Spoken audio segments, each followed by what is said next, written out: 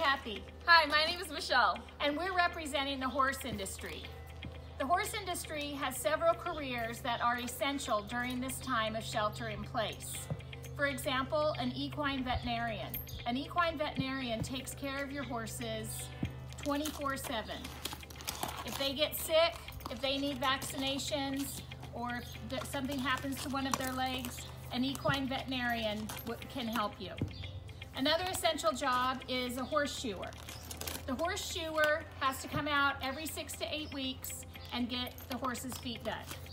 And lastly, another essential job is somebody that has to exercise horses on a regular basis.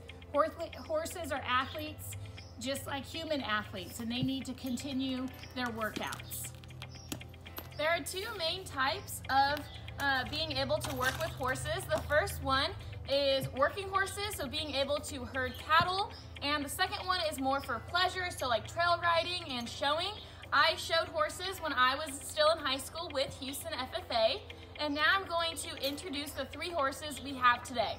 The first one right here is Listo. He is about 16 years old, and he is a quarter horse. The second horse, the one I'm holding right here, is Tiny. He's 20 years old and he's a paint. And then over here with the white one, this is Maddie. She's about 25 years old and she's a thoroughbred. My mom and I thoroughly enjoy just being able to have horses and being able to trail ride on the weekends, and horses really do contribute to the agriculture industry. Thank you.